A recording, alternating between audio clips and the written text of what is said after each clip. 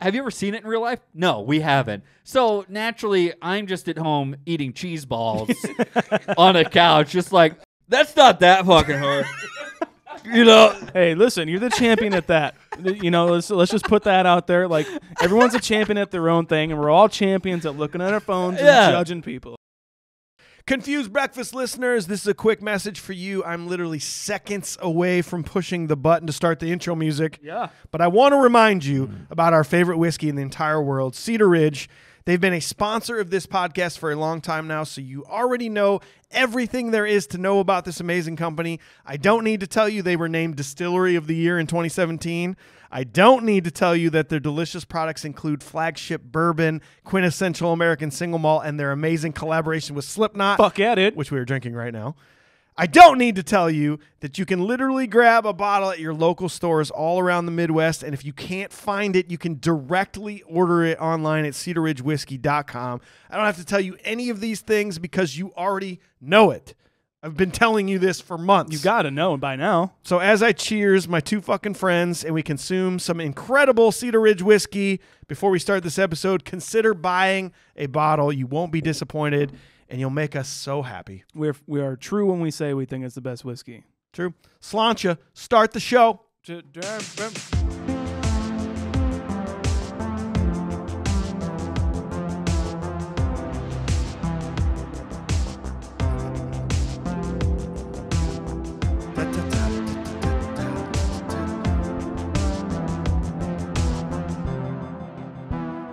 Well, hello there, and welcome to a brand new episode of the Confused Breakfast Podcast. Do you remember the pure joy of a trip to the video rental store as a kid? Yeah. The excitement of walking down the aisles, browsing the names and the artwork, and finally deciding the movie you were going to take home with you. Sure, it's hard to beat the ease of the modern era and streaming platforms where it can be negative 25 degrees and you don't even leave your house. Yeah. But there was something truly special about making that trip as a child, picking a movie out by hand, and watching it when you got home.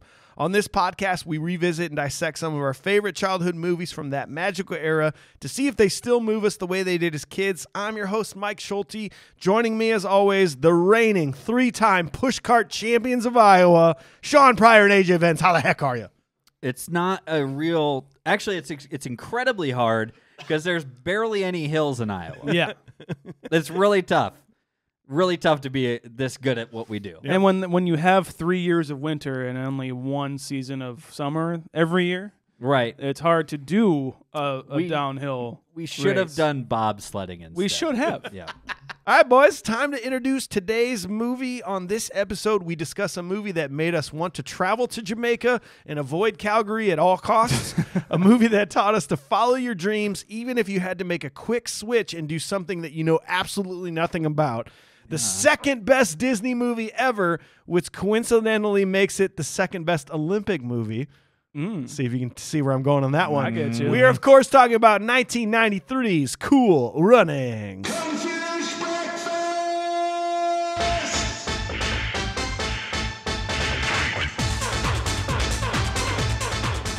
And for those of you looking to get a refresher on the movie quick, Disney Plus streaming this as of the recording of the episode in the beginning of January 2022, the year of our Lord and Savior, Haile Selassie. So we're moving on. Haile Selassie. Rastafari. In order to properly dissect and review this movie with a modern eye, again, we must first dissect this with pure nostalgia. Break it down. So, AJ, we're going to start with you. Tell us the first time you saw the movie. Tell us all about that nostalgic rating. Disney Channel, baby. Yeah, baby. Disney Channel, baby. That's all I got to say, I guess. That's all I can think of. Cool. Yeah.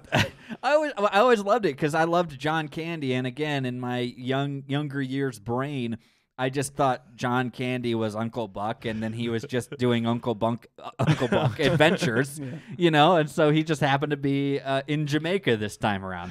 But I loved this movie. I thought it was super fun when I was a kid, and I guess giving it a rating, I'd probably rate this somewhere around 6.9. 6.9er? Shaun, what about you, bud? Yeah, this is. I don't know if I saw it on Disney Channel. I must have, but I definitely saw the VHS down in my uncle's basement while they were all drinking, and me and my brother just wanted to watch, Richie Rich or Cool Runnings. So that's when I first saw it. Those two movies. Yeah, I was painting a picture. I liked it back then. Obviously, John Candy's, you can't get any better than that. Like whenever he's on screen, it's a good movie. And so probably back then, I probably would have said, I like it. It's a good movie. 6. 6er for Shaun. For 6 me, out of 10. this was a big movie for me. I used to watch it all the time. It was one of those movies where my parents got smart. We would rent it continuously from the rental place to where they're like, we should just buy this. Yeah. So they bought the VHS copy. We had it. Do you guys just want this? Do you guys just want to watch this? I'll just give it to you. But it was one of the movies where my parents bought a Dodge Caravan, a little minivan, and we would take a lot of travel trips back and forth from St. Louis, where I had moved to Iowa, and we had the nice little VHS TV combo that plugged into the cigarette lighter.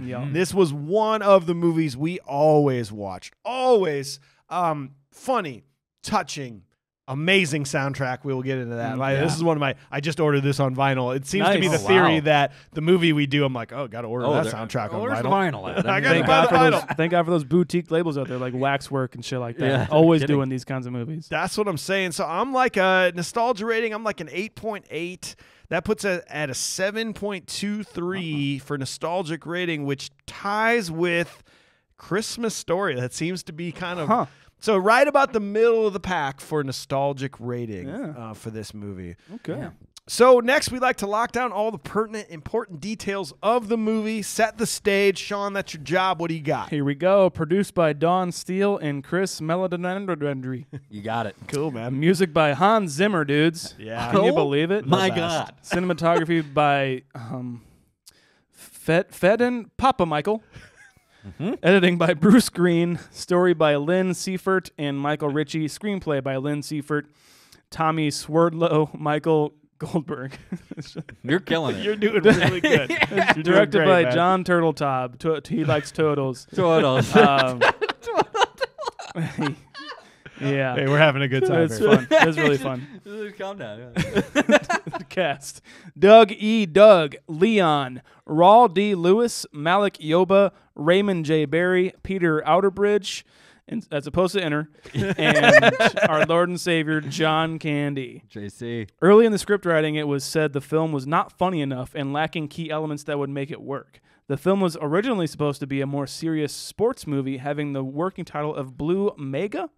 Before John Turteltaub signed on to direct, Jeremiah Chechik was on board to direct, but moved on to make Benny and June, which he would also make A Christmas Vacation. Oh, Jesus. That's a recent movie for us. Yeah, when getting replaced by, you know what? Disney originally wanted Kurt Russell for the role of Coach Blitzer, but John Candy... damn. Yeah, right? Okay. But John Candy personally insisted on portraying the coach and agreed to take a pay cut just to do the film. Sounds very He's John the Candy. best man. God damn it. what a wonderful person. Cuba Gooding Jr., Denzel Washington, Eddie Murphy, Wesley Snipes, Marlon Wayans, and Tupac Shakur were all considered for the bobsled team. Well, Cuba couldn't do it because it's in Jamaica. He's doing sled dogs instead. Yeah. Oh, yeah. That's Yes, okay. of course. Yeah, I saw where you're going with that. Okay. Let it go. I don't like any of those choices for this movie. No. I mean, This feels like it needed to be the cast that it was. I agree. it just feels like, I mean, obviously they were aiming for a movie that they wasn't like just a Disney title. They were aiming for like high studio kind of stuff. So we'll get Denzel Washington. It's just not going to happen. No. The film was shot in Calgary and Jamaica in February and March of 1993. Released on October 1st of 1993, the film debuted at number 3 and gained 154,856,263 worldwide. And that's what I have so far. You know what I've started to notice since we've been doing the show, that other countries will just change the names of movies. We've had that come up where they're like, oh, but it was called this in our country. Right. First of all, I don't understand how you can just change the name of a movie based on what country it is. But this one had two different. This was known as the Rasta Rocket in France, and it was known as cold buttocks in Norway. I like that one. I feel like I like that one. I feel like I'm into that, right? Like I can't imagine like a family in Norway just be like, "Hey, want to pop on Cold Buttocks?" Yeah. So It's one of our favorite movies. So does that mean that like in the middle of the movie when he's like, we're gonna call it Cool Runnings, they were like, we're gonna call it Cold Buttocks, Cold buttocks. and they're like, yeah, good name. I like that. I like that. That's a title that should sell. So This isn't in the back corner of Family Video where there's like other buttock movies. No. Okay, got How it. dare got you. It. Okay. no.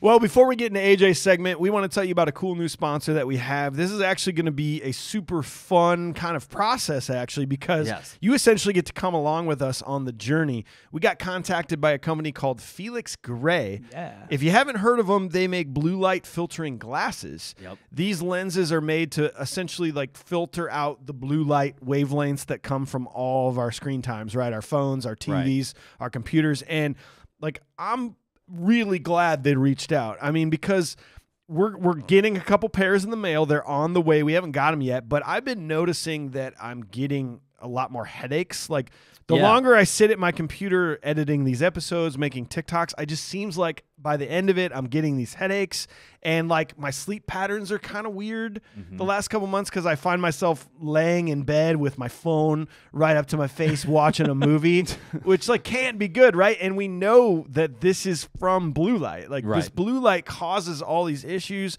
among even worse conditions, they're thinking. So, we also know we're not getting rid of our screens anytime soon. Like, that's not going to happen. I mean, how much time do you spend in front of a screen in your day? Yes. A lot. So getting a pair of these glasses is something I'm legitimately excited to try out. They're in the mail right now. We're going to report back to you with some honest, true results. But if you're like us, you're pretty confident this is going to be awesome. Yeah. So these affordable, stylish glasses will be a game changer. Go check them out. Non-prescription and prescription available, which is pretty cool. That is really cool. Go to FelixGrayGlasses.com/confused. That's FelixGray glasses.com/confused. Free shipping, free returns, free exchanges. Felix Gray glasses. Yeah, I was doing so good. You were doing so good, Michael. FelixGrayGlasses.com/confused. Hell yeah. All right, so before we get into the scene-by-scene film review, AJ does some research for us, hooks us up with ratings, reviews. We got to know. Let's hear all about this. All right there, Tomato fellas. meat. Oh, sorry. Wait for it, Mike. What the fuck? Sorry. Go ahead. The tomato meter! All right. Cool. Can't wait for our first live show when everybody does that. This is an interesting one, actually, on the tomato meter because it's certified fresh, but at probably one of the lower ones I've seen. Okay. 76%. 76. Certified fresh. Where do you think that comes? That comes in right about middle of the pack of all the movies we've done. Tomato meter is tied with Goonies. Damn. Okay. So that's critically thinking. The critics think Goonies and Cool Runnings is the same. Okay. Wow. Okay. All right. Okay. Just Good thought I'd throw that out there. Sure. Huh? Okay. 81% the audiences agreed to for the most part, but a little bit more. They A little said, higher. I like it. I like it a little bit more Oh. there, Raj.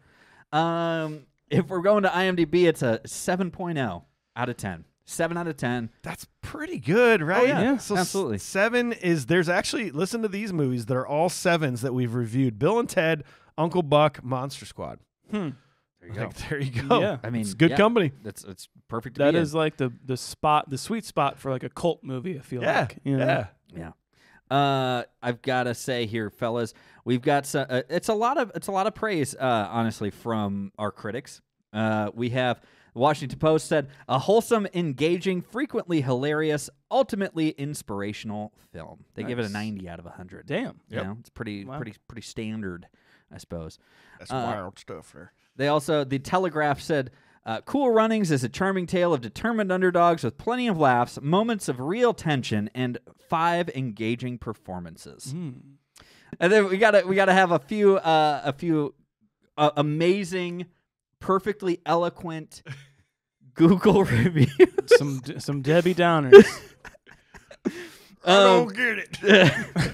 Well, yeah, so This is a 1-star review that came a year ago. Listen up. From Travis Newquist, and he said Travis had the audacity to say at a 1-star review, movie was great. Would watch again.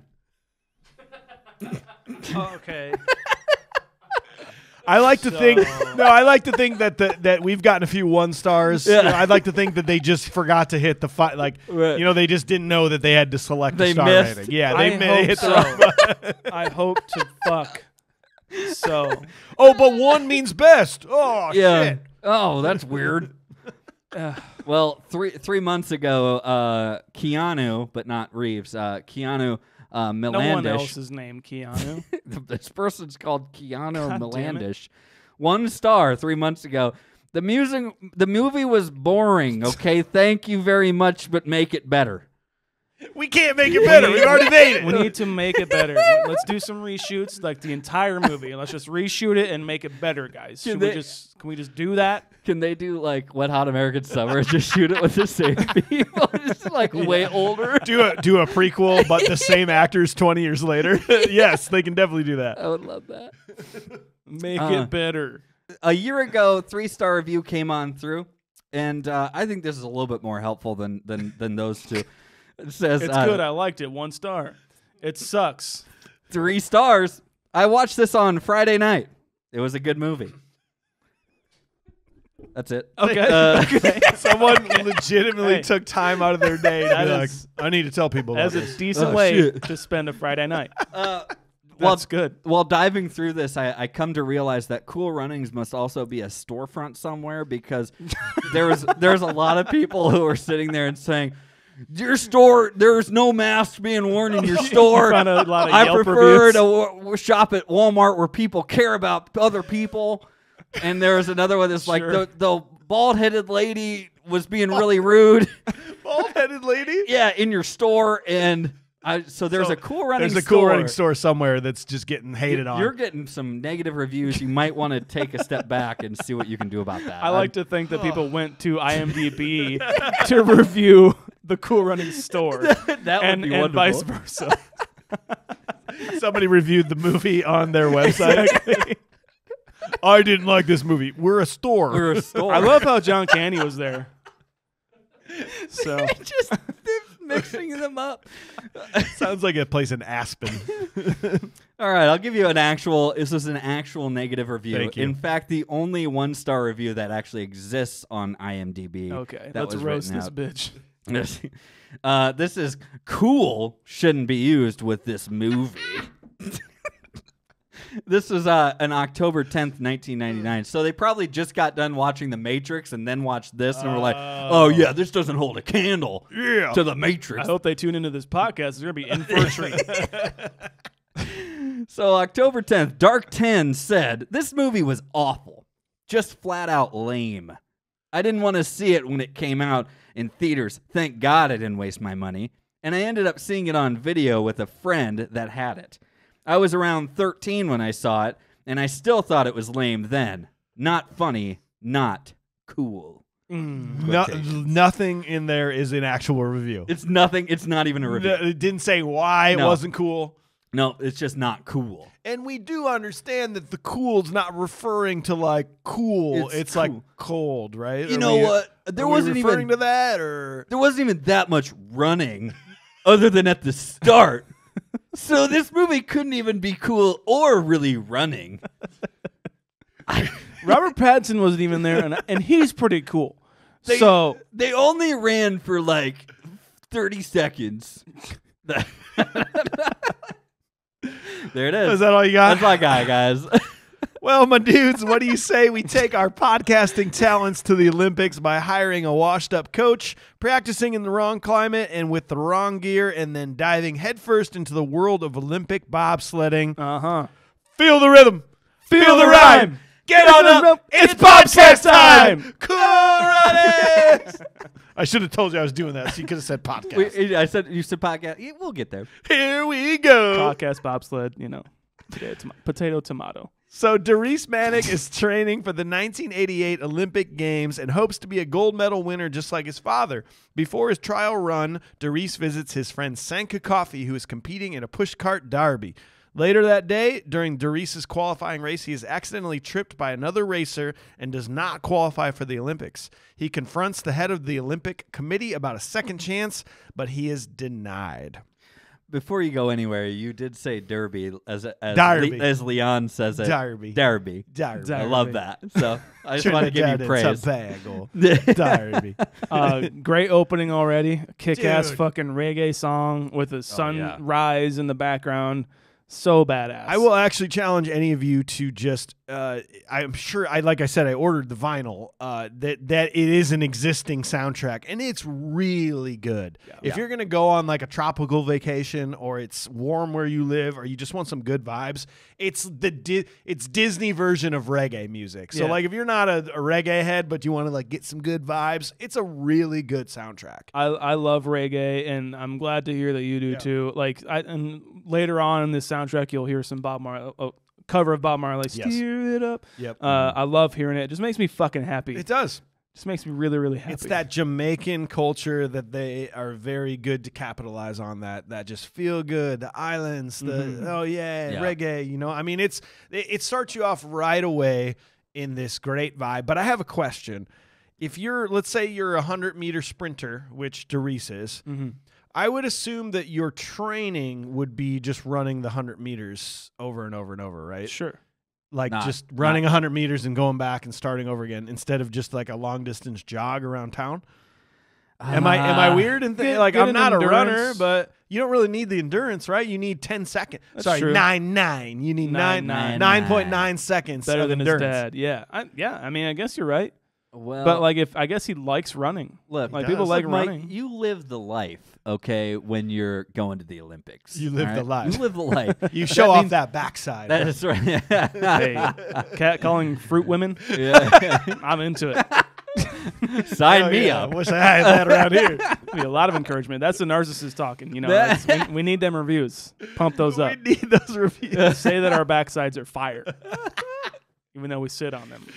You're right, though. You're living that life. You live the life, man. You're out. Like, he's already mentally in the Olympics. Yeah. He's making his appearances around town, so people are like, that's that guy that's going to the Olympics. Yeah, exactly. Everybody knows him. Everybody knows he's going to win the race. Yeah, everybody knows that he's going to the Olympics. They probably know who his father is, too. And like what we find out later on. Right. They know that his father was in the Olympics and stuff like that. Well, he clearly inherited a fuck ton of money because it's implied, this is the first time I've ever realized this, that he's a school teacher. She says his wife, before he goes on a run, says, well, you should be grading papers or something like that. Oh, wow, I never caught that. Did you see their house? It's like right on the water. The most so like, yeah, I think he's living off of his dad's old glory, man. All right, that's what I'm thinking. Hey, why Wheatie box money? Get that Wheatie box. Yeah, right. That's right. Get that Wheatie box. Just saying. Damn. We go from very happy to be honest, fucking heartbreaking, man. Yeah. The race scene. You're already going to the race scene? I'm there. You can't go to the race scene yet. Come on. We got.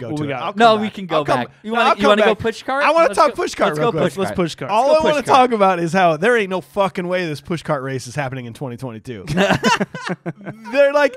They're riding these rickety ass cars down, and then you get like a kid to go head first in the front of the. What is the point? Yeah. What's the point of the secondary person on a push cart? I know nothing about push cart races. Well, I mean, it looks like it reminds me of like Little Rascals, kind of. Yes. Like, you know what I mean? At the same time, it's like but Sanka's not the only adult in this, right? It seems like everyone else is an adult, and they also have an adult on the front of the sled, but he's got a little kid on the front. Okay. Sanka. Yeah. And I don't know. I'd like to think it would be canceled. That's too dangerous. This is way too dangerous. This is too dangerous for those kiddos. I'm sorry. You're right. I mean, there's not enough pads being had. Oh. Like, no, you're right. This is canceled.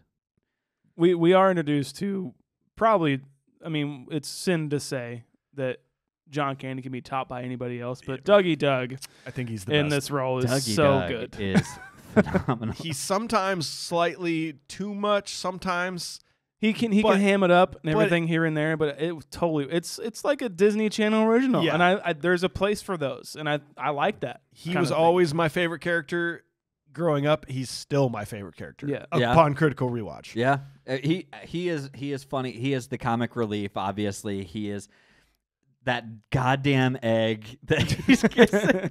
Lucky egg. It is just who's kissing that egg? Come on, Is that gonna go bad at some point?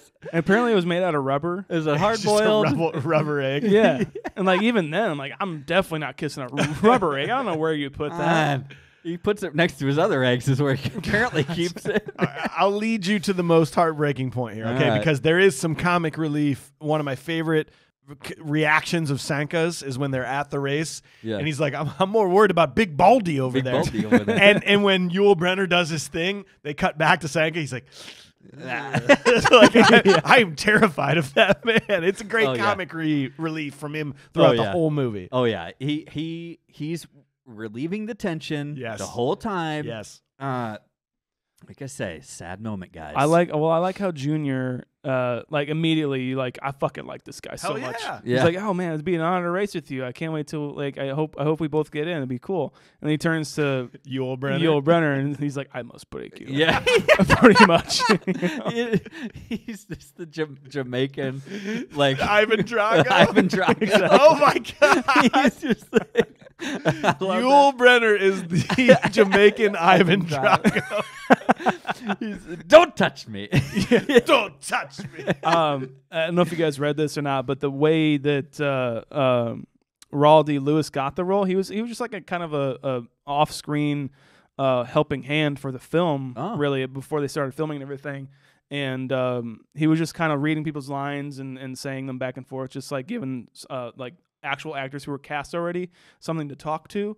And then they liked him so much, they was like, you just got to be in this movie, dude. Really? Like, yeah. And so they just threw him in. That's great. Yeah. I think he's great because once we get to the four people together, they're all so different. You've got this Doris, confident leader. Yeah. You've got Yul Brynner, clearly with a terrible backstory. Yeah. Whatever has happened to him has been real bad. Unfortunate. Yeah, and we don't even need to go in. No. We don't know, but we know he's had a bad life, and he's got that tough exterior. Sanka doesn't give a shit. Right. He's all about smoking ganja, which they don't put in the Disney movie. No. And then Junior Bevel is just like looking for friends and like a normal life. He's had a completely abnormal rich life his whole time. Absolutely. And it's so cool to have them all come together. It's very Disney. Yes, absolutely. All right, now talk about your heartbreak. sad story.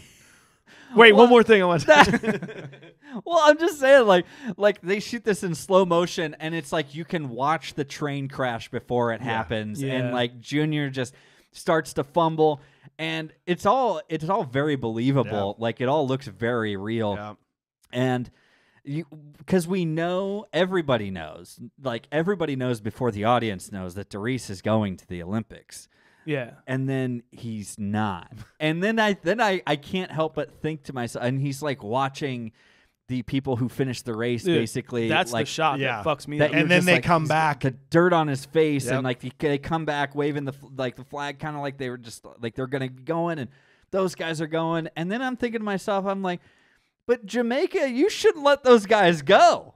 You should not let those guys go. You should find out every way you can to cheat and do another race. Yeah, you should redo this race. Like you had three people, and the people that one of the guys is going. At least one of those guys. At least one of those dudes. Maybe Yul Brynner's going. If they tripped up Doris, they had to have been close. Yeah.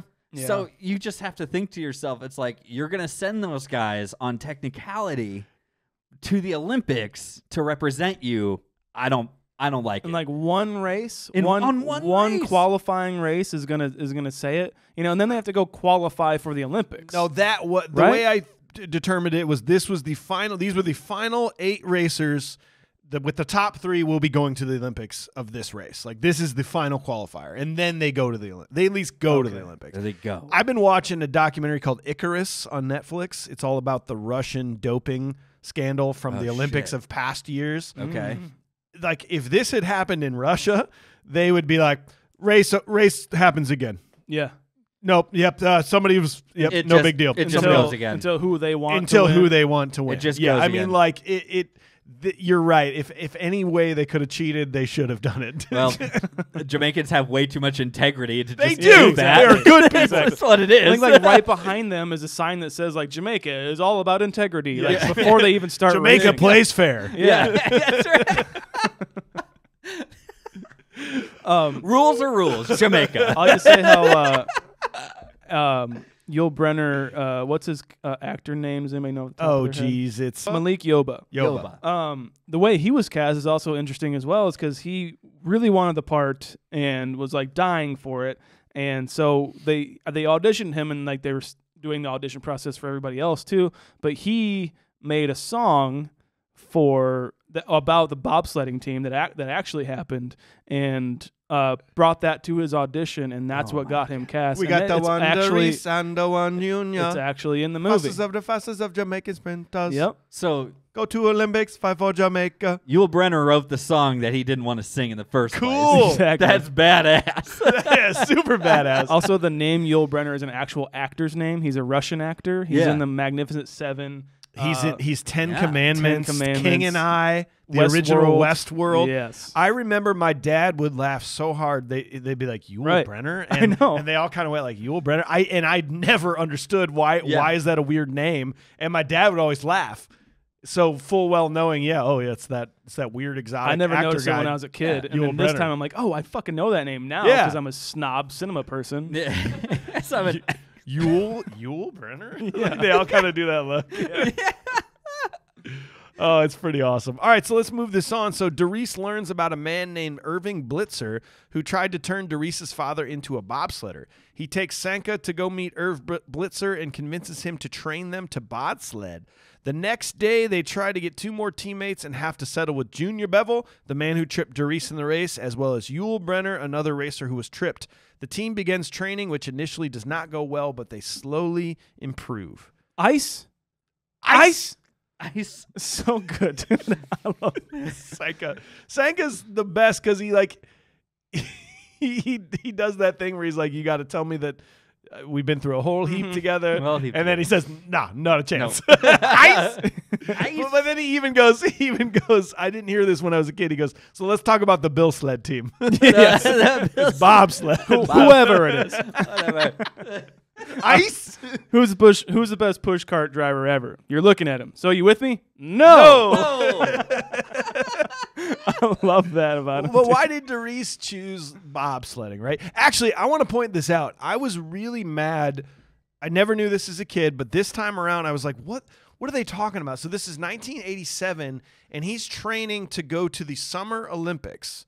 But then they're like, oh, well, you can wait 3 months and go to the Winter Olympics. That's not how that works. No, yeah. This is continuity error. The Olympics are 2 years, then it's the next, then it's the summer, then 2 years, then the winter. Winter, yeah. I was so mad about like, come on, you could fix this. This is so dumb. But I went back, and so in 1992 there was a Winter Olympics, and then in 1994 there was the Lillehammer Winter Olympics in order to create the every 2 years thing. Really? They realized, like, this is kind of dumb. Why don't we do them every 2 years? They were initially on the same year. Oh. Winter and Summer Olympics were the same year. And then they eventually threw in. Because why wouldn't they be? Yeah, right. But now they're like, no, let's do it every other 2 years so that the networks can have a relief from like Olympics and people can coverage. train for and people it. can train and stuff. So I was really put off about that, but now there you go. There's your answer. Yeah, that makes sense. So there really was an 88 summer and an 88 winter.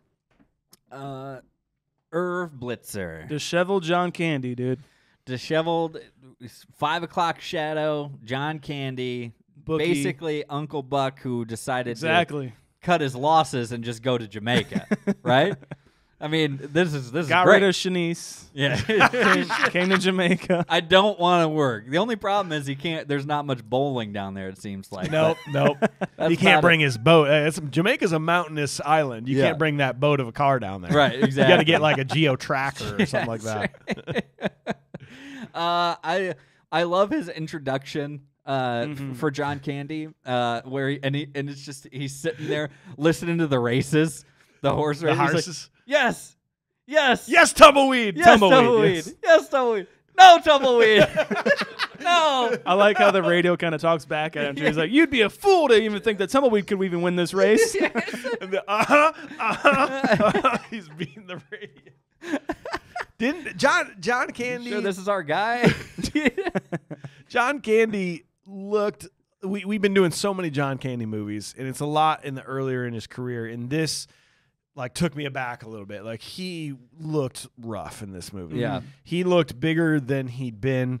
In fact, they've got that scene later on where he's inside of the bug, like they're pushing him in the car. Oh yeah, and you're like, the whole thing. Holy shit, man! And so, like, of course, I got to look. I'm like, how soon was this? And this movie came out. He died 5 months later. It was his last big movie that he completed. He had a couple release after this. Wagons East and Canadian Bacon Right. were in like production. He wasn't finished with them yet. Okay. But he does like look pretty rough in it. And it kind of makes me sad because we've been like almost going through the John Candies. Yeah, yeah. And you're like, oh no. The John Candies. He's gonna die. No, Yeah, I missed you, John Candy. I don't like that. It's a really cool, almost kind of final role for him though, to just kind of take the backseat on this one a little bit. Yeah. And let the four bobsledders kind of shine, and then him just kind of enhance everything. It's kind of a cool trajectory, and I know it is heartbreaking, but it's also kind of heartwarming in the fact that it's just like, and the fact that he demanded, or he was rallying for himself to get this role. Like, no, not Kurt Russell. He's gonna be in another Disney movie that's gonna be on ice. I'm gonna take this one because he loved it. Like Canada, you know, he's from Canada. I think that's just kind of commendable to just kind of be like, I'm not the star of this one, but I kind of I need to be a part of this because I love it so much. And absolutely. Well, I reached out to that's a perfect segue. I reached out to Dougie Doug actually, and I wanted to see if he would maybe answer some questions. I told him about how much we love John Candy and the podcast, and I said, just tell us. I thought he'd maybe tell us a fun story about John Candy, and what he told us was so awesome. Let's play I'll play the clip right now so you can hear this. I want to talk about my movie called Runnings, and I want to tell you a lovely story about the great John Candy, who also starred in that movie. He was a lovely man that we had a great time with. We went to his hotel room very early in the filming of the movie, and I don't know if this was a ritual of his, but he took each individual character of ours and played a song that he thought basically represented what that character meant and who the character was. And so it was great acting, deconstructing, analytical work that we did together, also while we had drinks and jokes and fun. And at the end of it, he played a song that he thought summarized the whole movie, which was the Rolling Stones, You Can't Always Get What You Want. So he played that for us. And it was just fantastic to get insight into not only his process, but his spirit. He was a very, very warm, very real, very embracing person. And he talked a great deal about, because we were having some problems with the studio, kind of understanding the value of the film at that time. And he was explaining to us what he thought the value of the film was and what the meaning of the film was and the importance of the film. And it was amazing how prescient and he was, because obviously it is a film that has impacted the world and for generations. Yeah, I mean, how cool is that? I mean, basically takes what we already know about John Candy and takes it to a whole nother level about him picking the songs for him. The fact that he like brought them into the hotel room and was just like, hey, like hanging out, and then as Dougie Doug says, like drinking a little bit, you know? Like I love that aspect. But then like he played them the song You Can't Always Get What You Want, which he thought was, you know, the pinnacle of this movie, which totally makes sense once we get to the end. Makes absolute sense. Yeah.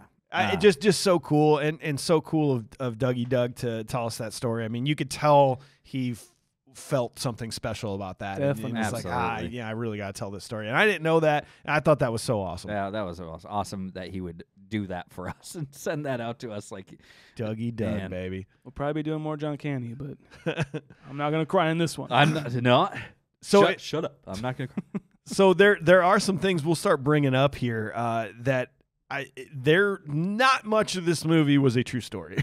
Right. That is important to note, I suppose. Yeah. There's some important things. I thought this was gospel when Yeah. I was a kid, and you start reading about what really happened, and Yeah. it was not that close. So the way this happened was in real life, two American businessmen had the idea of Jamaican sprinters being bobsledders, but they couldn't get any track stars to join, so they just hired two guys from the military. They're just like, oh, you two guys, so you want to do this? Okay, cool.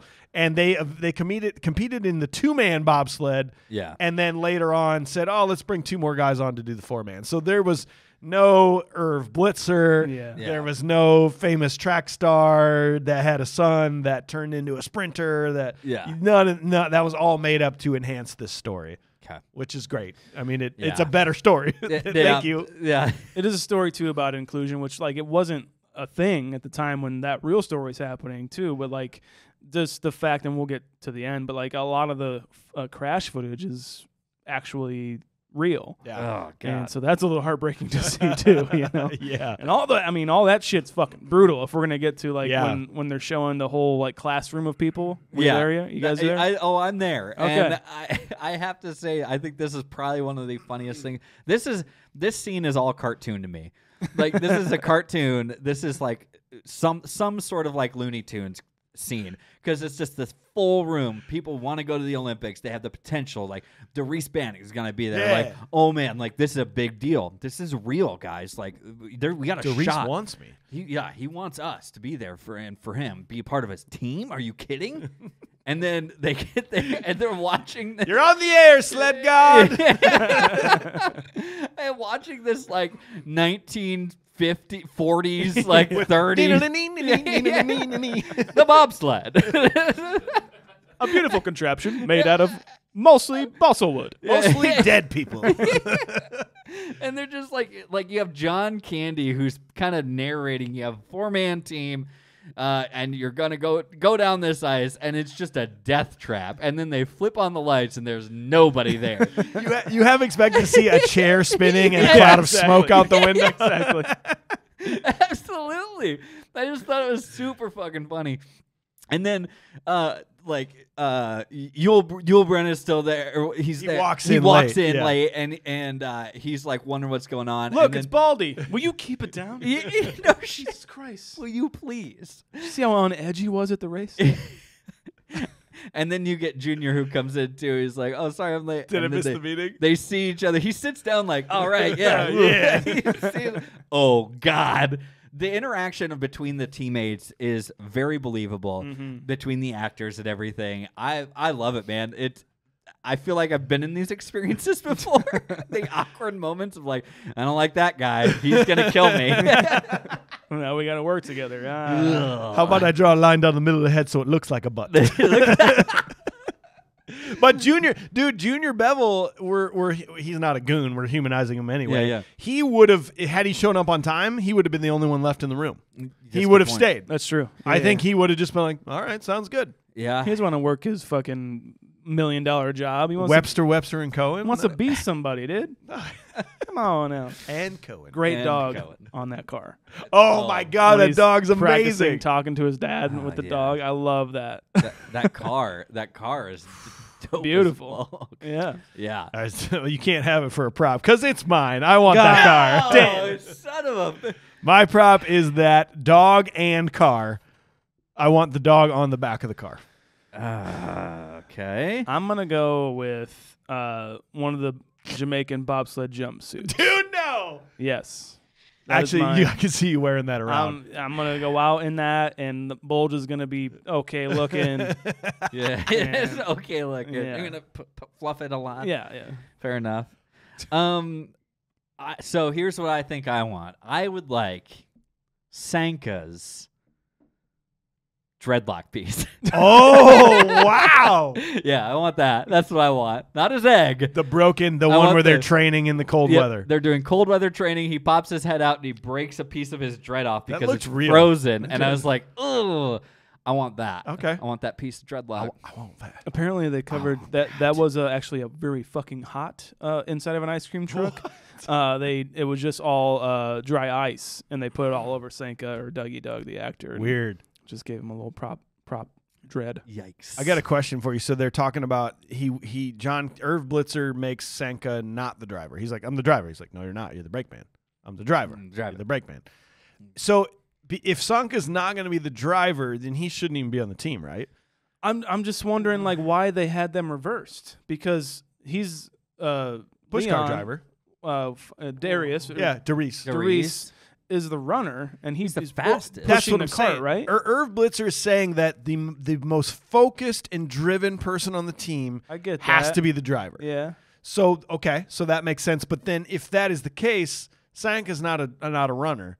Right. No, So he's gonna then be playing catch-up this find whole time. another guy, right? Yeah, no kidding. It doesn't make sense in the grand scheme. It of really things. doesn't, because he's going to be playing catch-up the entire time to Completely. 3 Olympic. I would think the brake man's the most important runner because he's the last one pushing. That's Yeah. what I would think too. I mean, he gets them the momentum they need. Yeah, Right? Exactly. he's the last one to get in the bobsled. Yeah.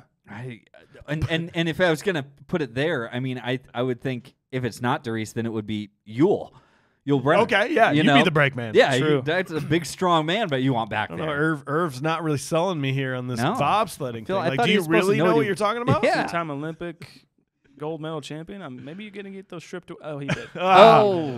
Wait, yeah. He did get those But stripped away. Sanka provides in this moment one of my favorite quotes of the movie that I use to this day. When he gets in the back, he goes, "Ooh, the back is nice."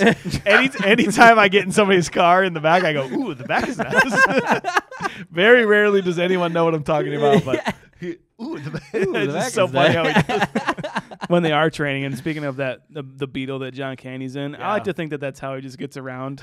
Like even like That as a is his pedestrian. car? Yeah, like he just drives around Hollywood, just like with his head out of the sunroof, just like I'm just John Candy. Just like Fred Flintstoning it or something. Basically, Like yeah. Jesus. All right, so let's move this on. So scene 3, the team's struggling to find the funding needed to get to the Olympics, but Junior provides the money to the team. They head to Calgary for the Olympic Games, where the Jamaicans are not happy with the cold weather. Irv registers the team and uses a few favors to get them an old practice sled. After practicing in the cold and ice, they head to the track for their first practice run. They crash before making it down the hill and are ridiculed by all the other teams. The second run does not go much better. What is it with parents and not wanting their kids to be athletes in movies? That's a great Why is that a question. trope? Why is that like why wouldn't you want like I understand following the family steps and everything like that. So with Junior's dad, it's just like he wants him to follow in his steps, but why not like give I just don't understand this trope over and over and over again. I'll have no more of this nonsense. Webster, and Cohen. Yeah. No, you're absolutely right. Wouldn't you think that if Junior went to the Olympics and could put I went to the Olympics on my resume, don't you think that's a really good? Wouldn't that be good for your family name? Isn't that at just least? good for everything? I think Yeah. Webster, and Cohen would appreciate that. Yeah, I would mean, think so. Yeah. Like, oh, we got an Olympian working in here our office. at our Yeah, office. you think you work hard? We got this guy working Yeah, here. no. You know, Hey. it writes itself. And Junior could get on his social medias and be like, I work for Webster, There and you go, Cohen. Exactly. Webster. You Look want to at be me. like Olympian me? Yeah. Come to Webster. Come to Webster, and Cohen. and Cohen. You need help with your DUI? Webster, and Cohen. We want to help you. You got hurt on the job? Webster, and Cohen. Come I'm on. Olympian. You're absolutely right, man. I bet you guys $20 each that when they go to the Olympics, his dad's gonna show up again and be cheering him on. I bet you $20. You think so? You I'm think just gonna so? bet you $20. take that. I'll take that All right, bet. cool. There you go. Let's Take do that. it. You guys saw it. You saw that. You guys saw it. Taking that Shook bet. hands. All right. Them actually arriving in Canada, I think, is my favorite part. Yeah. I think that campy montage is just fuck because you've all been there. We live in Iowa and Yeah. it's currently like 0 degrees Oh outside. yeah, worse. And you do get used to it, but we've been where, let's say you go on a tropical vacation in the middle of winter. You're gone for 7 days. You Yeah. come back. it hurts. That you had enough time to adapt yourself to 80 In degrees. your that soul when- and in your body. Yes, Yes. it is a deep deep hurt. Yes. And like, so bad. imagine living on an island your entire life in 80-degree temperatures and then walking out to negative 25 Celsius with wind chill. With wind chill. I love that shot is one of my favorites. That follows up with one of my favorite lines, which is it's all of them walking and it's all on pace, and then you see John Candy exit and it's just like no one follows him. And it goes back. They just drop like, their they're all luggage. just like, what the fuck is going on? How does this exist? You know what I mean? You don't know. Yeah. Well, it's one of those things. Like, so I've said I've gone on one of these vacations, right, where you go to the island, like an island, right? We went to Aruba for our honeymoon, right, for my wife and I. And at one point, I had told them, I said, You're married? Oh, yes, still am. That's dope. And and I was like, okay, cool. Yeah, I had actually really never seen the ocean, like the actual ocean, like until like I was here, like at one of these places, right? And then somebody says back to me, like a worker that we've been friendly with, like somebody who we met out while we were bouncing around, they're like, I've never seen snow. Yeah. And I'm like, I've seen snow every year of my life. And it's like it's for ingrained 9 in months. me. And then like you go back and you when you have those conversations of like how different it is and like how different these worlds are, you're like, yeah, I wouldn't walk the fuck out there either. So and then they follow it up and it's like, oh, you guys cold? It's like, well, it's not so much the cold that'll get, it's the humidity. That'll kill you. And then Teresa's like, Sanka, what you smoking, man? I'm just breathing. Because that's a thing. If you've never been in cold temperatures, you don't know that. Yeah. Smoke comes out of your mouth because the inside of your body is that much warmer than the outside. You don't know that. Oh my gosh. I do like how the music of the film emphasizes this too a little bit when they are like at the shots of the plane come from like cool like like hanging out Jamaican music. It's like a nice and it feels like nice weather if music could be a nice weather, and then transitions into when they get to Canada and it's like a Canadian hillbilly blues. I love it. It seems like music that John Candy would listen to if he was Uncle Buck. Like I just didn't get like the culture of Jamaica. Like that makes sense if it's reggae music, but then they get to Calgary and it's like okay, but let me ask you this: I don't think Calgary and Canada have a culture of music. I don't know. So I don't know. Like what is it? Is it OK Go? I don't know. Nickelback. It's a lot of Justin Bieber. Yeah. Cool, man. Like, Obvious choice here. What the fuck? Did you guys notice who Kurt was? No. Kurt. He's one of the old teammates? Yeah, he's the guy that he was Irv's old coach. Yes, he's the one that's a total fucking dick. Yeah. Yes. He is Kurt. Dewey Cox's dad in Dewey Cox. Oh, no kidding. Walk Hard. Yeah. Wrong kid died. Wrong kid died. So he is a troped actor then, basically, yes. Oh, no. Those old teammates, like, fuck those guys, Yeah. man. They treat him like absolute shit. You're not allowed to be mean to John Candy. No.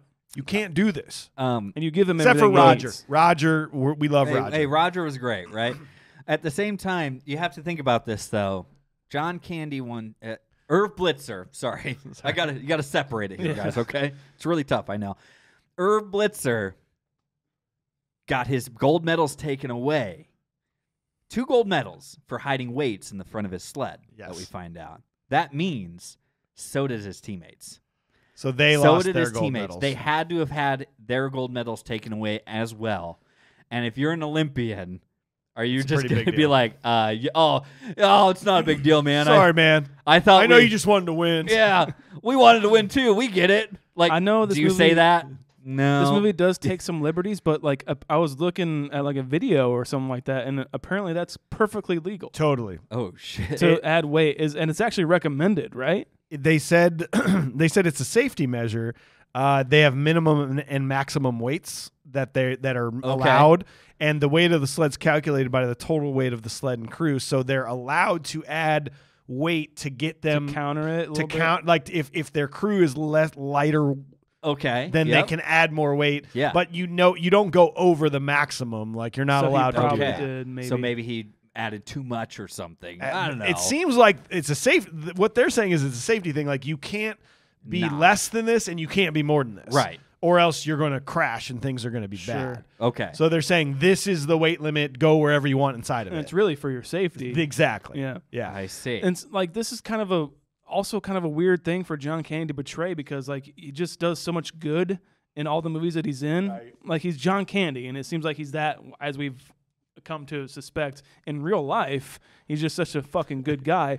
And so like when they brought up him cheating, I'm like, there'll be a stipulation later where it's like it was this and that. But like when he admits it, I'm like, oh fuck, man. You're like, no. Yeah. But it's kind of cool to see him in that light. Yeah. You know, like he did do that. He made a mistake. Yeah. That's true. And you start running into the meanness of the competitors. The mean East German guy. Hey, Jamaica. East Germany, yeah. But I do love that line. Yul Brynner says people are always afraid of what's different. That's a cool. Throughout this whole movie, there's a lot of things showing people maybe hating you because you're a different color or you're from a different country, and it shows that like you shouldn't do that kind of a thing. But again, things that didn't happen in real life, they were not bullied. Right. People loved them. It. Yeah. They were like, fuck yes, Jamaica. And think about it from a Olympic bobsled organization. This is the greatest thing that's ever happened to bobsledding. That's cool. Get the Jamaicans in here. Yeah. This is awesome. Yeah, it's somewhere where you think no one would ever bobsled. People are going to tune in and watch bobsledding. They want to see this now. Yeah, so again, none of this bullying happened. Everybody fucking loved the Jamaicans right off the bat. Gotcha. Yeah. Wow.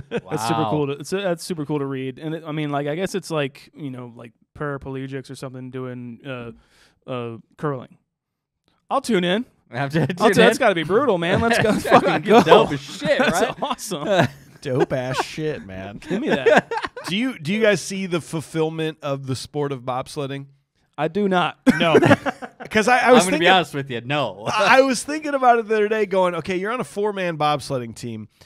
Unless you're the driver who's got so much pressure on him, you just run really hard for 5 seconds and then just put your head down. So you're riding a roller coaster. I guess you lean. Maybe. But You're a weight man. You're riding a roller coaster with your head down, Yeah. like not seeing anything that's happening. You're just going, oh God, oh God, oh God. Like it just seems so unfulfilling to me. If you are like a fan of bobsledding or anything like that, and you know more, and like tell us, give us I the would love to glory. hear that. Give us the glory of the sport because it just doesn't seem like an athletic feat, right? To me, Well, you know. Yeah. Other than getting going and the absolute insanity that ensues going 90 after. miles. The bravery alone is maybe why that's.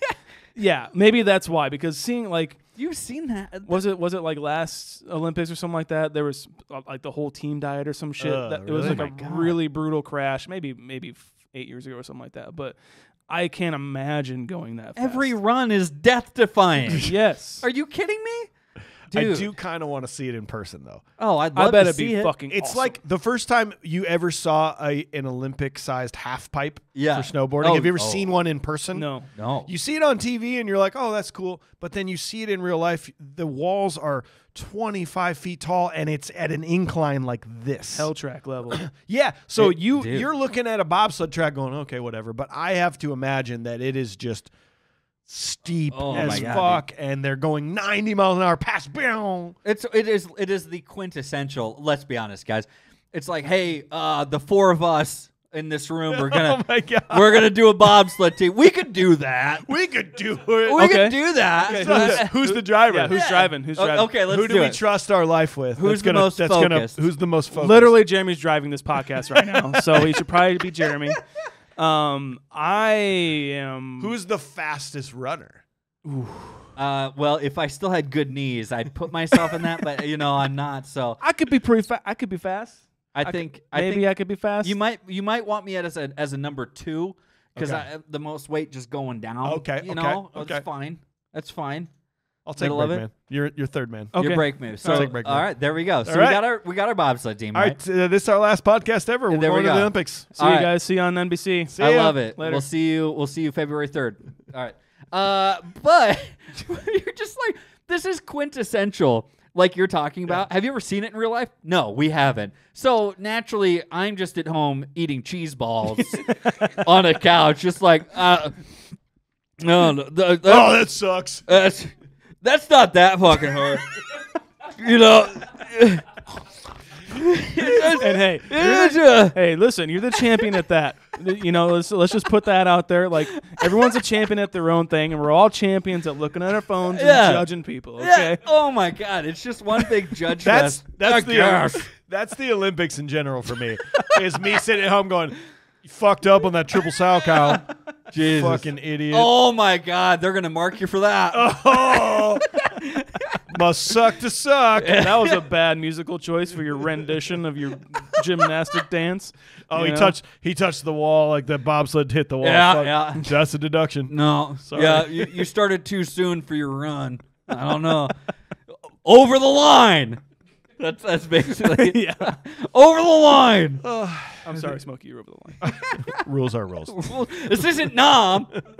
All right, so while they're out in a bar that night, Yule Jr. and Sanka get into a fight with the German team members. Derice and Irv are not happy, but the team started training and getting their minds back into focus. The next night, the team qualifies for the Olympics. While celebrating, Irv gets a letter from the judges informing him that the Jamaican team has been disqualified. Irv angrily confronts the men in charge and convinces them to reinstate the Jamaican team. After the opening ceremony, Junior's father arrives and tells him to come home. Junior stands his ground, much to Yule's delights. Did you guys hear a TIE fighter sound effect when they were whipping by? Did you hear that? It's purposeful. Wait, what? They put a TIE fighter sound effect in when they were going down. Like, it's just like one quick shot of them skipping down the fucking during ice. like the trial run, during the qualifying run. The real run? It's like, or whatever they sound like. Jeremy knows. Yeah. Jeremy knows. Jeremy, you check that for us? Thanks, man. I was like, I shit. didn't know that. Yeah, it's if you watch it back, it's like a little quick TIE fighter sound. I'm gonna keep throwing untrackable facts to Jeremy. you check this. That's the sound they make. Thanks, Jeremy. Yeah, there you go. Anyway. We'll have to keep saying this till we get a camera on the man. But Jeremy is the one in charge of our YouTube. He's got all these beautiful cameras here. Thank you, Jeremy. I do like the fact check too that the German guy, the guy they meet in the bar again here too. His name's Josef Gruel. His real name? Just in the in character name. His character's name's Josef Gruel.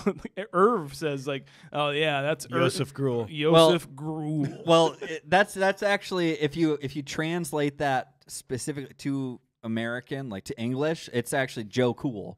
So Yo Ghoul is Joe Cool. Joe Cool. Yeah, you get it. Can you check that, Jeremy? Yeah, you check that out. Check that translation for me real quick, man. Thank you. He's on the Marlboro. He's the Marlboro man.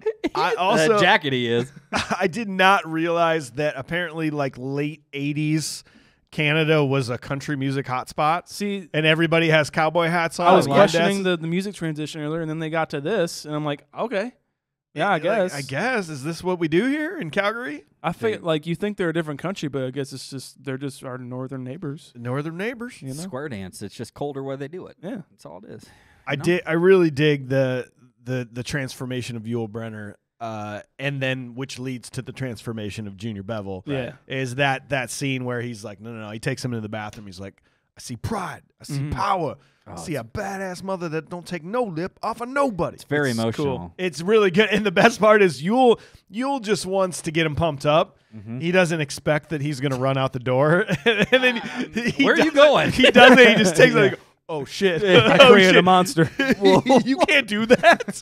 He's going to destroy you, Junior. It's funny when I need to get like worked up and pumped up for like a workout or something like when we're about to go ahead and podcast. Before you guys actually show up here, I'm in the shower and I just turn the water down to like super cold. But then I have Thunder and Lightning from Rad playing, but then overdubbed with I see pride, I see power, I see a bad that's what I do to listen. That's what I listen to get pumped up. I do a similar thing, but I have one of those mirrors in the shower that's kind of like, you know, that no fog mirrors or whatever. And whenever I look at it, I look like an orangutan that just got out of the river. It's fun. And so that kind of diminishes my power. Pride in your power. I'm trying to go for. Yeah, I see a badass orangutan that just got out of the river. It's not good. I just have a John Farnham montage in my head, but you're an orangutan. I got it. Okay, dirty orangutan. It's yikes. No one likes. Anyways, I like their these two, Yul Brynner and Junior, they're dynamic together because they learn so much from each other in such a short span. guys, the Yul Brynner is such a powerhouse of a dude teaching this kind of like, like menial, like kind of softer human to be kind of like a man, you know? And then opposite, Junior's kind of teaching him to be like, hey, people aren't so bad, just let people in a little bit. Well, and then they have that flipped moment now where, Yul's talking about how he's going to go live in this palace because Sanka's kind of being a dick. And then, that's where Sanka almost takes it over the line. Like, hey, bro, I thought you were this fun-loving, cool guy. Well, he's cooking spam on a hot plate.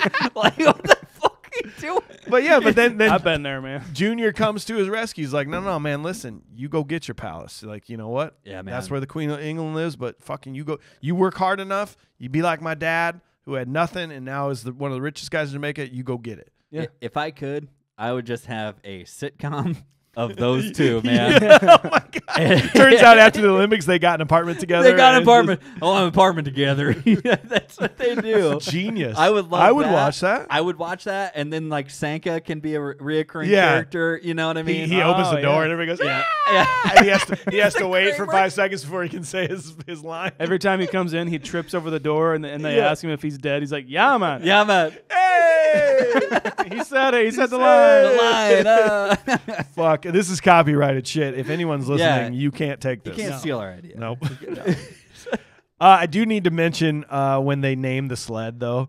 Yeah. It's my favorite. Like, what are we going to call it? He goes, how about Tallulah? Tallulah. Sounds like a cheap whore or some shit.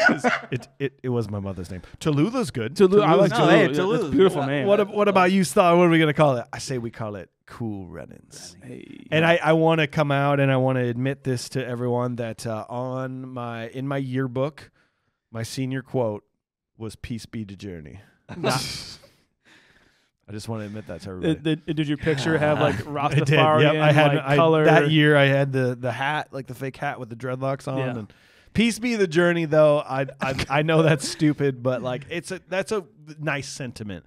Peace be the journey, right? Of the sled, of their lives, of everything. Like that's a very nice Disney Jamaican sentiment. And forgive us. That was my yearbook quote. I love it. Forgive us if it's because I don't know because the Rastafarian's like a religious movement. Yes. I don't know if it's like offensive to be talking about it in this light at all. So sorry. I'm just ignorant about this, I guess. But like it is a great thing to keep in mind. Like peace be the journey. It's such a good message overall, and it seems like their whole culture is kind of based on that. And it just I think that's why people are attracted to it. Yeah, Rastafarianism is based off of the belief that Haile Selassie was the king, and I'm probably going to butcher this, was the king of like Africa at one point, and that he will return and he's God and he will come back and marijuana is totally acceptable. You can read a bunch about it. Like I got into Bob Marley quite a bit when I was younger. Same. And that's where you can learn a lot about that. And it's a beautiful, it's a Buddhist type, like just treat everybody good, man. Everything's great. No. You can't be mad at that at all. Your beard says "Peace be the whiskey," but that's fine. That's fine. Whatever. Right? Your beard says, "Give me some bitters." Yeah. High proof be the whiskey.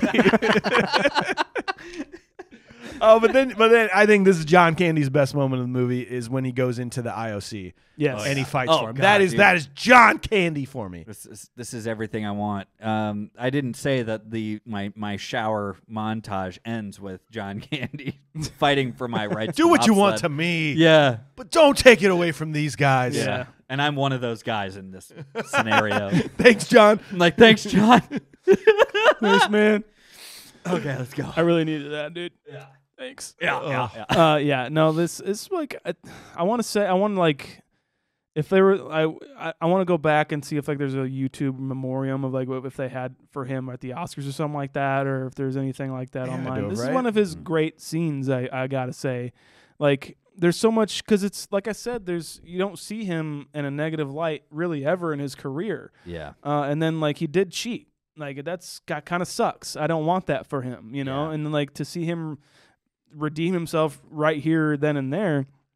I mean, like, don't take it out on me, not them. Like, they deserve to be here. I really don't, to be honest. You know, it is very, very human, and that's John Candy. As every episode we do with John Candy, it just seems like the man. It's one of those things, like, when there's a moment in a movie like this that is, like, obviously there's supposed to be comedy to it. There's a major juxtaposition of these Jamaicans who are in the bobsled world in Calgary. Yeah. That's what that's the definition of juxtaposition, obviously. Yeah, And that's the whole point of the movie, yeah. Correct. And you're like, there's going to be comedy that ensues, but when you have this moment in a movie like this that breaks you into this moment of focus, that you're like, God, yeah, like, and just for some reason, every now and again, like, you'll find this in a movie, and this is the moment in this movie for sure that, like, you're not laughing about anything, you're not thinking about any of the laugh moments you had, you were literally focused on John Candy and what he's trying to express to this board of people, and it's brilliant, man. I really do love it. Even when they do qualify for, like, you stand up cheering and everything like that, you know, like they get the under the minute just by a hair, you know. But it is a cool testament to this movie because what I said in the beginning is like they wanted it to be more funny, but it was ultimately more of just like a sports movie. The first draft, but they wanted it to be more funny. I think it's both because it's really funny, but in that moment you're like, fuck yes, they did it. They did make it, you know. It's one of those kind of rare movies. I mean, I know like Miracle is more of a serious movie. There's not really many comedic moments of it. A pretty damn true story too. Great movie. It's very true. It's actually very true. Not true at all. Turns out they did lose the game, but in real life. But. Great movie, but like in this movie, it does hold those two tones together really, really well. Yeah. And I feel every emotion. Well, let's finish this off. So on the first day of competition, after a bad run, the team is in last place. The team realizes that they are trying to be something they aren't and fully embrace their Jamaican side. It works because the next day's run was much better. On their final run, the Jamaican team is looking like they might win a medal, but the old sled falls apart and causes a crash. They pick up the sled and carry it across the finish line where everyone around them cheers. I do like how they count in German. Yeah. Swiss. But is that what they speak in Switzerland? It's eins, zwei. That's technically German, right? Probably, yeah. Yeah, it's... Do they speak German. Jeremy coming through. Dude, we didn't even ask him. Thanks. God, he's good. You're right, yeah, because he's copying the Swiss team because he thinks that's what they're supposed to do. Right, I like how they do that. Like it's like this is like that's Dutch. how bobsled is counted down. Well, Derice is just he's not in this. He doesn't know anything about this sport, so he's just watching the Swiss team, going, "Oh, okay, so Yeah, that's exactly. what I got to do." And he Right. starts hitting his teammates on the head because that's what the Swiss team do. They're like, "Get the fuck off me! What are you doing?" That's a really good point. It's he's taking this as this is what successful people Yes. do in this Yeah. world, which I'm So sure we'll what, do it. what he's watched maybe his dad beforehand. Yep. Well, this is what my dad did to be successful and what he did at the time. So I'm going to do this now in this sport because this is what successful people do. Yeah. Yeah, Yeah. that's a good point.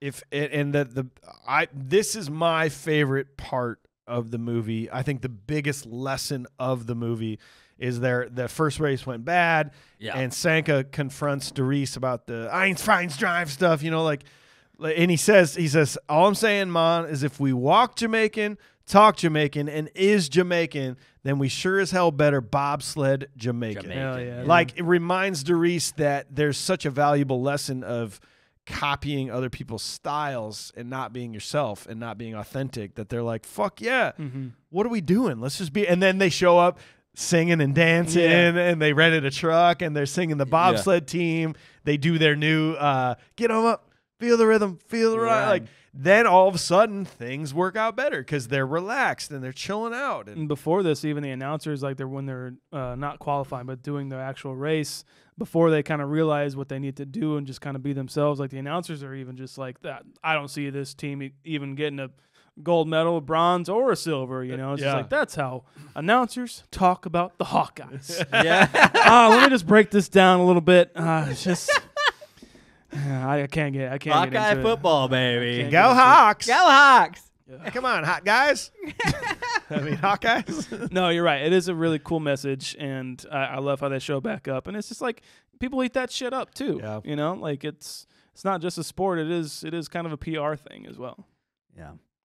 And again, some more things that actually didn't happen in real life. The in real life, they crash because of driver error. Right. Oh, is that right? Not a sled malfunction. And, that makes for a better story to be like, no, they were doing great. And then that damn sled fell apart. And, in fact, the sled was never borrowed. Somebody gave them a sled right away because they loved the Jamaican team so much. So there was no old sled. It crashed. It was driver error. Like you hit the wall and then couldn't correct and crashed. Which is like talking about like our last week's episode of nihilism of the Matrix and stuff like that. It's like it's nice to find out that real life was actually a little bit more nice. Yeah, no than it kidding. is in the movie. God damn. Like, oh yeah, fuck yeah, it was my fault. Shit. Yeah, exactly. To be honest, like while I was watching this movie, I honestly kept on thinking to myself, "Oh, that's cool. They got a new sled. Like they just painted this new decal on it." Yeah. And I was like, that's not the same sled. In my head, there was never a moment Oh shit. as a kid that I believed it was the same sled. You just thought the new sled. I was just like, oh, cool, the new sled. Oh, they That's should have great. kept the old one. Well, why didn't they just use the old one if they did so good with it? I think it's common fact if you paint something that's really, really old in a new color, it's better in every single way. Gotcha. So gotcha. that's probably where you were thinking that. Well, I don't blame you. No, yeah, and apparently you drive these sleds as if you're flying a kite. Yeah. Oh yes. Because it's just strings. It's not a steering wheel. That's not it at all. And that's what you do. That's how the world exists. We're assuming that's correct, right? I have to assume. There's never been any dispute in my No mind, one's ever Mike, showed me what it because looks no one's shown me anything other than this movie about bobsledding. I like I think it's John Candy's. One of his lines is, "If you're not enough without it, you'll never be enough with it." Yeah. I love that Oh, line in man. this movie with talking about gold medals and shit like that. When he was, I think he's talking Derice down about. Derice asked why he cheated. him, and that line just sums it up for me. And it just makes his character and John Candy the man just be even more lovable. But, Yeah. Does it? So, asking about some continuity here before we finish up, does that mean that Derice says you had 2 gold medals, you had it all? Why'd you do the thing you did? Does that mean he cheated after he got his gold medals? Oh, geez, I don't know. I think That's they tough. might. It Either sounds he like cheated to get them, or then Yeah. he went to the next Olympics and cheated. Right. Well, it sounds like That's to what me I'm wondering. maybe like they just kind of like investigated him, maybe Yeah. like after he did win Gotcha. them, Okay. and they just kind of like looked through the sled. Maybe then they found weights or something Yeah. like that. That's what it Okay. seemed That's like to tough. Yeah. Like I was just like, these are just the little moments that happen to me. You'll be happy to know it didn't happen in real life, so there's we just made it up. Sounds good, There's man. no Irv Blitzer. Remember, weights are fine. Don't worry about it. Oh wait. So everything that happened in this movie was legal. Great. It's I make love believe. it. It's all make believe. Yeah, that's the thing about movies. It's kind of crazy. You want to tell a good story? Yeah. Disney. Like Shaun said earlier, the crash scene, except for the extremely close-up shots, that was actual real footage of them crashing. brutal, It looked man. like the dude's head got ripped off. Yeah, Dude. Where I his head's know. up against the several wall. times. How do you walk away from that? Oh God, dude. It's terrifying. Your neck is just at the mercy of an ice slide. Are you kidding me? So that really did happen because there is footage there. But then I questioned. I go, why did they lift up this bobsled and like put it on their shoulders and carry it? Mm-hmm. Didn't happen. They just there's footage of the guy that the main driver just walked down and he just kind of walked down and he was waving while some security guards came and they all pushed the sled like separately down across the. See, that I don't like That sounds like an Olympic athlete. To I don't me. like that. It more so. Yeah. So like when real life is better, that's actually No, I don't. better. That's not better. That's I when love cinema's better is this point. put it on your shoulders and then is this the only time a slow clap has worked for you? It's certainly Or did it it's not? certainly I was one hoping- of 3. What are the other slow claps? We'll get there. Fuck. I don't know. I still teared up It's at this one. great. Like it's such a cool moment. It's Hans really Zimmer soundtrack in the background. The mean old East German guy. Yeah. It makes Yes. sense that Yo Ghoul is starting the East German guy is starting it for Hans in this, and you got the music that's happening. And Have you ever been a part of a slow clap? I've never had. It doesn't happen in real No. life. There's no such thing. No, they don't damn it. exist. Doesn't happen. You're right. I want to. It never happens. I want to Can be you- unplugged. Can Fuck you, this life. Can you imagine? Can you imagine being like a ways off from wherever that was, but still within earshot, and just like way off, you just hear it. But then it. Is that a slow cut? Oh, it's getting closer. Yes. Okay. All right. It's like when a rainstorm starts. Exactly. like you're just like, oh shit! If somebody's doing a something- slow clap dude, that's in here. badass. Slow clap, something crazy happened. Yeah. All right, I'll be a part of this. Yeah. Cool. Why not? We're drinking beers too. Fuck not, dude. And like at the same time, again, I got to go back to my kid brain here, right? You see this and they're like, oh man, yeah, they are. They're carrying it across. Real integrity move, right? That's what I thought in my kid brain. Real integrity move. And then at the same time, and I'm just like, fuck yeah, I'm slow clapping too while I'm watching this movie. And you're like, so those guys got the gold, right? They just gave it to him, right? Because the Olympics all about integrity, right? They were so fast that they still crossed the line. But Yeah, they still did it. That thought crossed my mind. I'm like, they gave it to him, right? They gave him the gold, right? Like, honorary gold, isn't that a thing? Like that's what. Participation. Yeah, Come on. they no, won. Sorry, they did not. Oh, what? No, but they returned as equals Oh, 4 years later. Oh, that's what it said. Yeah. Yeah. Oh yeah. Everybody else appreciated that too because they would have gotten their doors blown off by the fucking Jamaican team. We better be friends with these guys We because better they're be friends. fucking Those really guys are fast. really Now that they're fucking bobsledding Jamaican, holy shit. Ooh, wow. Damn, son. So, you know. Scott Ganter from the Thought Catalog came up with this, and of course I'm paraphrasing a bit. You made that name up. Scott Ganter. That's Throughout, he made the point that throughout the movie, none of the characters finished their races. Right? Yule, DeReese, and Junior got tripped up in the qualifier, and they just give up. Right? They don't decide, well, I'm still going to walk across that finish line with pride. They just, well, I got tripped, I left. Same with Sanka. He crashes his push cart right before the finish line, and then just like, oh, fuck this. I guess I'm not going to win this race. Good. So like earlier in the movie, they had no reason to finish because they were trying to prove their worth to others. Okay. DeReese was trying to prove how cool he was and like, I'm going to be following my father's footsteps. Yeah. But this time they are finally finishing to prove their worth to themselves, which in turn earns everyone's respect. Mm-hmm. The fact that they actually took it to carry that, say, no, we're finishing this race. It shows how much they've all changed in the movie, and I thought that was a cool sentiment. That's really cool. Yeah. I like that. Like that I a do lot. like that. Yeah. And actually he pointed out that they don't cross the finish line in the bobsled. They cross the finish line like a sprinter does on their feet. Ah, yeah. Cool Full runnings, circle. man. Cool runnings, dude. Full circle there. Full circle, baby. I don't know. Yeah, it's a great ending, man. I'm good. I can like see it. clearly now the rain is gone. Yeah, Yeah. great stuff. Well, should we One last thing. It's probably going to bring all this whole thing down. All right. But Hans Zimmer, who did the score for this, kind of a lot of island Jamaican kind of vibes, like a lot of those island drums and stuff like Steel that pants? in the soundtrack. A lot of that as well in another movie that he did, True Romance.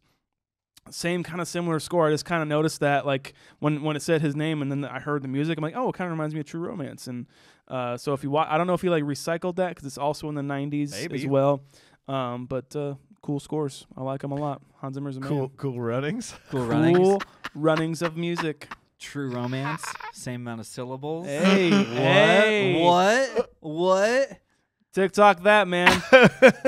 Matrix? I don't know. Right? Yeah. Well, we did it.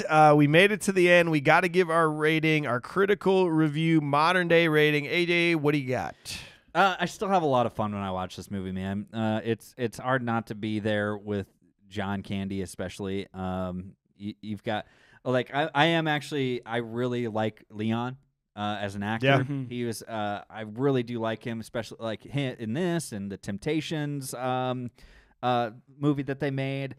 Dougie Doug is hilarious. I don't know, man. I still have a really great time watching this movie. I'll watch it anytime it's on. Am I going to go way far out of my way to throw it on? Maybe not. But at the same time, I love watching it. So I'm going to give this a 6.5. 6.8 for the age. Just Shaun, low. what do you got, man? Everything AJ said. That's perfect. It's fun. It's a John Candy. And even like John Candy driven movies could be great by just him, but this movie's great because of the bobsled team, or whoever it is, Bill or Bob, I don't know. But the whole cast and everyone's journeys are fully realized, and I love that about it. I'm gonna give it a 6.5. 6.5 for Shaun. This is so rewatchable for me. Yeah. It's just, you could put this on at any point. It's fun. There's not much wrong with it. The thing that brought me down quite a bit on this viewing is to learn that the majority of it wasn't true. Sure. That's kind of like, okay. Yeah. I'd like screw the internet era. Like, I just want to believe it's true. Just say you made a new movie. Just say you're telling a new story. Don't base it on that. Instead of saying based on a true story, it should say based on a true story, and then said the only thing that's true is that Jamaican did have a bobsled team. Okay. Yeah, Okay, cool. Exactly. Now I'm good. I'm ready to roll. So for me, like 7.3, like it's just a solid movie. Yeah. That gives us an overall group critical rating of 6.86, which is going to put us right above Rad, right below the Burbs. I like it. I buy that. I buy that too. I buy that. Yeah. Yeah. I mean, our overall group rating is gospel, so. Yeah, absolutely. Because you're going to have somebody that might be kind of a fanboy, but then the other two might bring them back down. So this is gospel. Yeah. Unfortunately, I would probably say I watch this more than the Burbs for show. Yeah. But you know, with Rad, I don't know. Gotta Maybe get that it's for right in show, there. man. Good stuff. Well, hope you enjoyed the episode. It means the world to have you here. Tune in next Wednesday for another great episode. We're going to be doing Top 5, bringing it back. Top 5 rom-coms, which you may go, ooh, rom-coms. But I'm going to put out the thing there, and we'll talk about it next week, that, I mean, rom-coms, I think, are some of the best movies. Some of my favorites. Some of the best movies out there, and we're going to go back to reviews. We're doing Groundhog Day on Groundhog Day. Wow. You're going to love it. You're going to love it. And if you're new to the podcast, go back in time. This time last year, check out our mini bite about life and death of the video rental store. Oh, yeah. That didn't get many listens. It's one of the least listened to episodes we did, but I also think it's one of the most important ones. I mean, that is the basis of this. And It's super important. there's a lot of information about what actually happened back then and why we don't do this anymore. We don't have VHS. So that's a fun one. I think you should go back and listen to it. Please do. Definitely. Yeah. Okay. Okay, bye. All right. Thanks for listening, guys. Please stay in touch with us by following on all of our social media platforms at Confused Breakfast on Instagram, Facebook, and TikTok, and Confused Be Fast on Twitter. Make sure to subscribe to our podcast and leave a review on the podcast platform of your choice right now. Also, we have merch. You know you want to rep the Confused Breakfast in public. Mugs, stickers, shirts, all kinds of goodies. Go to confusedbreakfast.com for a direct link. And don't forget about our voicemail number, 319-804-9596. Links to everything you could ever need from us are in the show notes or at confusedbreakfast.com. This includes a way to follow all of us individually in our personal projects that we want you to check out. Mission of the day, tell your friends about us. We'll see you next time. Goodbye. Bye.